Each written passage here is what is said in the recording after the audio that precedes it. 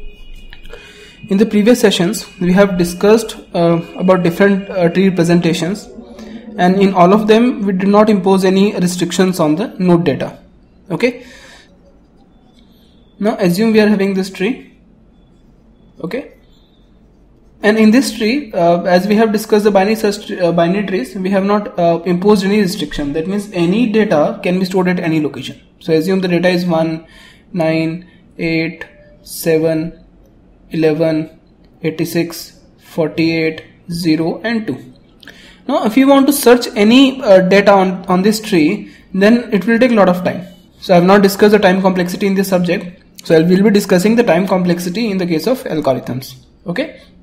So assume that we are having any tree, and in this tree if we want to search any data, then to search any data, in worst case we have to search all the nodes which are present in this tree. Okay, for example, if there are n nodes in the tree, then we have to search all the n nodes in the tree to search any data. Okay, so but the question is that operation efficient? Is it efficient that you search all the nodes to find one single data? Right, it is not efficient. But can you minimize all these searching operations? Right, can you minimize the searching operation in a binary tree? Right, so in a binary tree, as if you know the time complexity, then you will see that the time complexity of binary tree is order of n.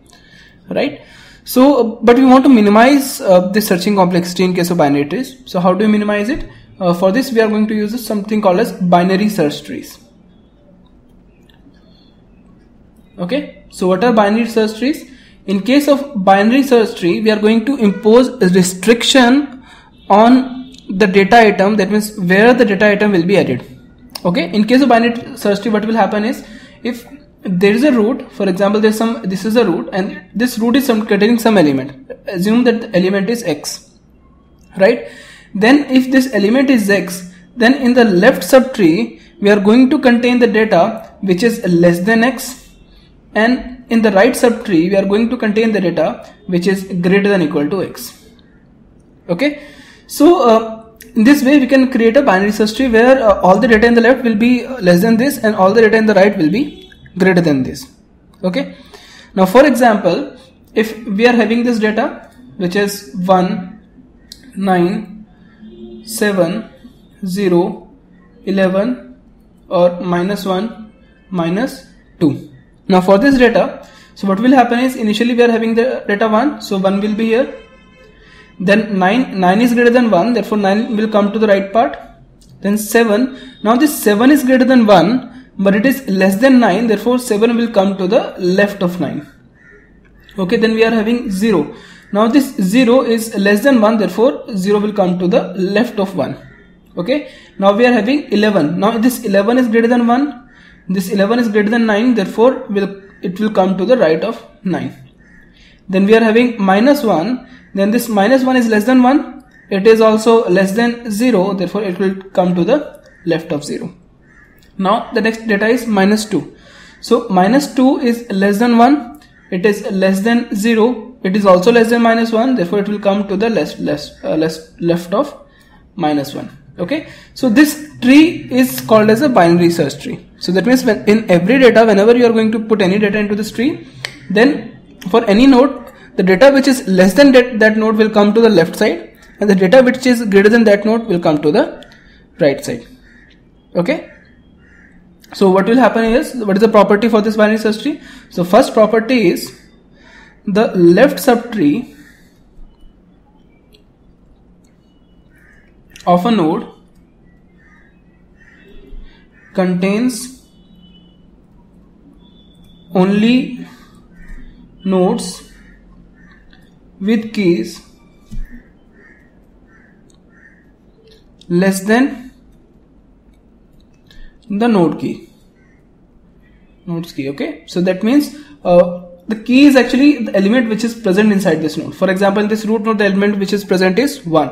For this leaf node, the element which is present is -2. So for any node, in the left side or the left subtree of that node will contain the data which is less than the root node. Okay, and the second property is, the right subtree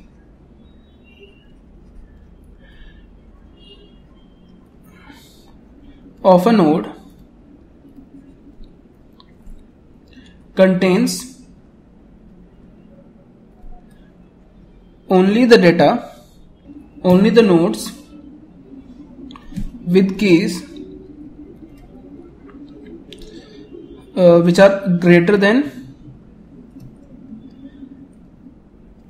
the nodes key. Okay. And the third is both left and right subtree, both left and right subtree must be a binary search tree.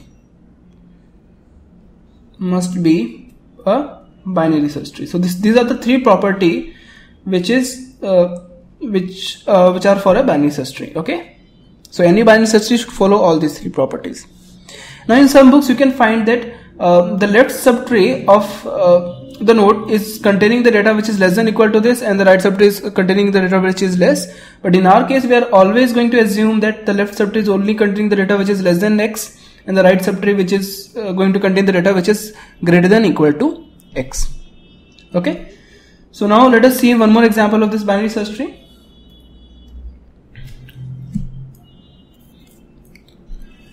So assume that we are having some data. The data is 1, or make it 11, 1, 2, 4, 13,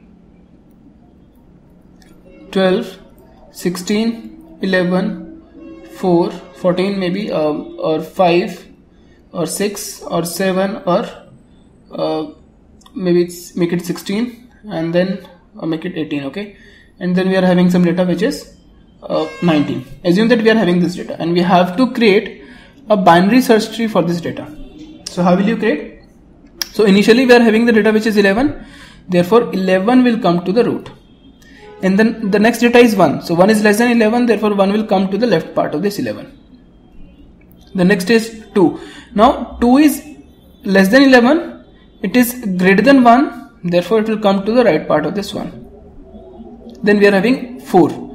Now this 4 is less than 11, greater than 1, it is also greater than 2, therefore it will come to the right part of this 2. Then we are having 13. This 13 is greater than 11, therefore it will come to the right part of 11. Then we are having 12. This 12 is greater than 11, it is less than 13, therefore it will come to the left part of this 13. Then we are having 16. 16 is greater than 11, it is greater than 13, therefore it will come to the right part of this 13. Then again we are having 11. This 11 is actually equal to 11, so it should come to the right part. So 11 is greater than equal to 11, so it will come to the right part. For this 13, this 11 is less than 13. For this 12, this 11 is less than 12, therefore it will come to the left part of this 12. Then we are having this 14. So this 14 is greater than 11, it is greater than 13, but it is less than 16, therefore it will come to the left part of this 16. Then we are having this 5. So this 5 is less than 11, it is greater than 1, greater than 2, greater than 4, therefore it should come to the right part of this 4. So we are having 18. 18 is greater than 11, greater than 13, greater than 16, therefore it will come to the right part of this 11. Then we are having this 7. 7 is less than 11, it is greater than 1, greater than 2, greater than 4, greater than 5, therefore it will come to the right part of this 5.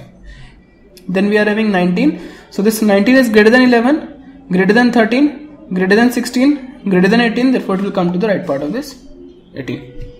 Okay. Now assume we are having one more data which is 0. So this 0 is less than 11, less than 1, therefore it will come to the left part of this one. So the next data is, assume that the next data is also 0.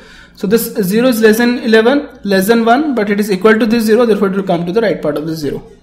So assume that next data is minus 1. So this minus 1 is less than 11, less than 1, less than 0, therefore it will come to the left part of this one. Okay, so this is how you can create a binary search tree. Now for any binary search tree, if you want to search any data, assume that in this complete tree we have to search minus 1. So what is the path which we are going to follow to search minus 1? To search minus 1, first of all we are going to compare with this 11. So minus 1 is less than 11, therefore we will go to the left part. Then we have to compare this with 1. So minus 1 is less than 1, therefore we will go to the left part.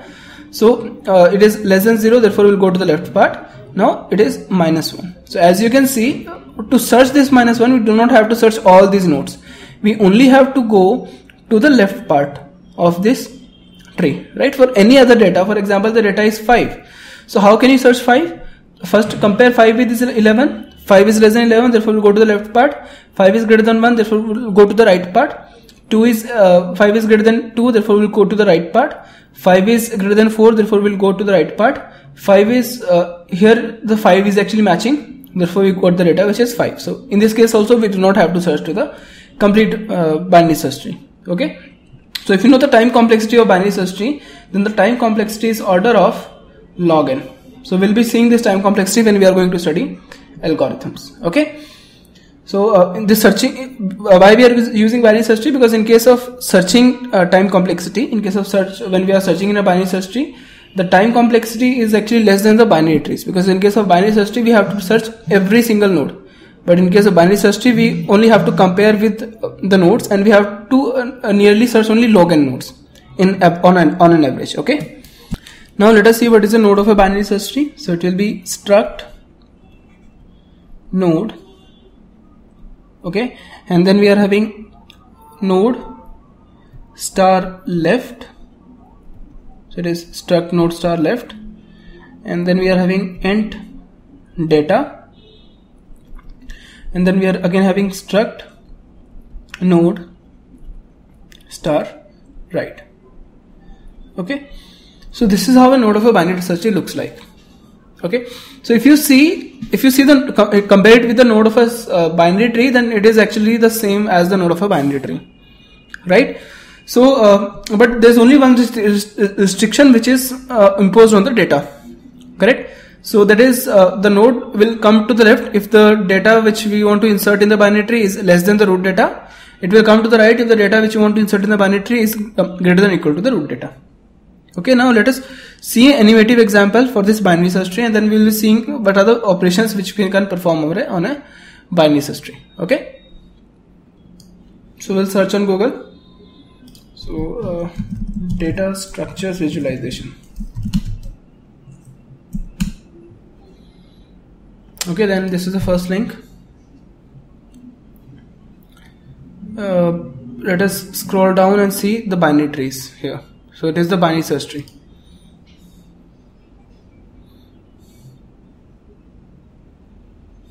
So in this binary search tree we are having three operations. First is insert, second is delete, and third is find. So let us assume we want to insert some data which is 6. Okay, so let us insert this data, and let me just reduce some animation speed. So we inserted 6. That means there is a new node created which is containing the data 6. Now let us insert a data which is, assume it is 0. So 0 is less than 6, therefore it will come to the left side of this 6. Okay. Now let us assume we want to insert a data which is make it 19. So this 19 is greater than 6, therefore it will come to the right side of the 6.